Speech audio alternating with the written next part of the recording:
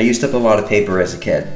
I didn't normally have access to a computer, so I made a lot of games with craft materials. I'd use paper, cardboard, anything I could get my hands on. I have fond memories of making cardboard arcade machines, Connects computers, and paper games, which we're going to talk about today. When I was around 8 or 9, I'd make these little paper games that you could play with your finger and a pencil. Going back through them, the one that stuck out to me the most was called Myth. I'd call it a mix between Zelda, Metroid, and Adventure on the Atari. I was cleaning up my room packing for college when I found this little container with all my old paper games in it, so I decided to be a fun excuse to not work on Castillo if I tried to remaster one of these games instead. I wanted to see how its original limitations of being stuck on a sheet of paper would translate to becoming an actual video game.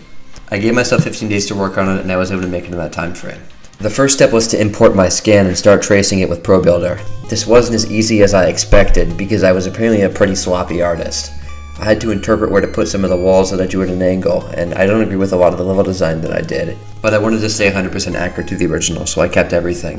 Next, I had to model the items. The step wasn't too bad, and I was able to get them all done pretty fast. After that, I modeled the enemies and bosses. The final boss took some interpretation, and although this probably isn't how I imagined it, I think it's the most appropriate and it accommodates my current modeling skills. One of the issues that I ran into is that the game takes place from a bird's eye view, but the enemies are always facing the viewer. I had to remodel some things and balance the way that they're all angled to make sure that they're both facing the player and the camera, which took a little bit of time, but eventually I got it down. Then I started to draw some textures. I made a couple normal mouths, but I didn't do it for everything because I'm still not confident in my skills for that kind of stuff when it comes to things that aren't just shiny walls. I'm pretty disappointed in how the materials came out. I really wanted it to look like The Legend of Zelda Link's Awakening on the Switch, but I think that would have taken a lot more time, and then I probably would have had to make my own shader, which would have taken a couple more days that I just didn't have for this project. Animating might have been the most tedious part of the process. I had to animate collection animations for every single item you pick up, which was really boring. It was just growing and shrinking the item or spinning it a little bit or things like that, and then activating a script. But I had a great time animating each of the bosses, and one of my favorites is this hand model because it took a long time to make it look pretty natural. It went through a ton of iterations, but I think it came out looking very nice.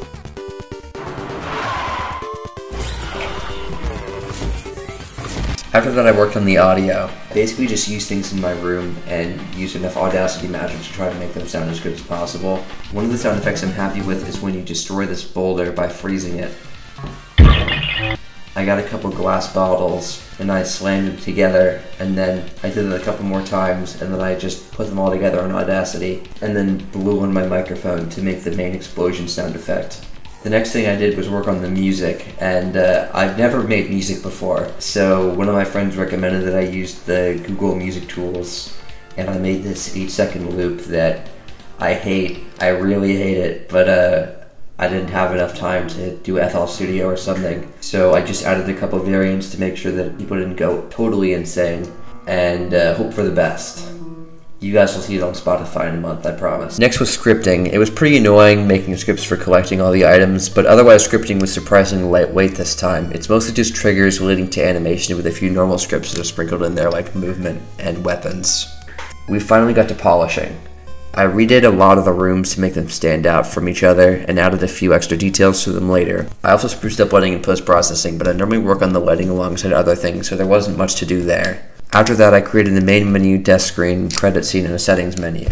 I know I sort of flew through those, but there's really not much to talk about. They're all pretty basic. After that, I was done working on the game, so I had to start the promotional stuff. So I made this poster for the game job on itch.io page, another promotion in Adobe Illustrator. It's pretty rough, but I think it's satisfactory since the game isn't too important for my portfolio, and also because it's going to be a pretty small icon. Finally, after a few more hours of boring playtesting, I made my final build for PC, Mac, and Linux and threw together a parody of the Ocarina of Time trailer and uploaded it.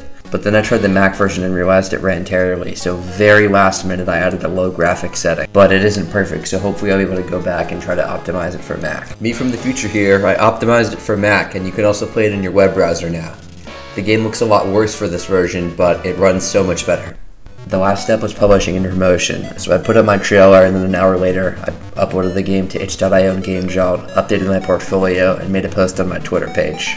We already know the 8-year-old me wasn't a master of level design, but I think it's important to go through and criticize some of the parts of the game that I no longer agree with. I definitely got lazy or didn't plan towards the second half because it becomes a lot more linear and boring. A lot of the items you get are single use, and there's a lot of rooms where you only do one thing and then just leave. I also never explained what the items do in the original game. There's a little title screen that has all the pictures and the names of them, but I never actually describe what they do, so you kind of have to infer.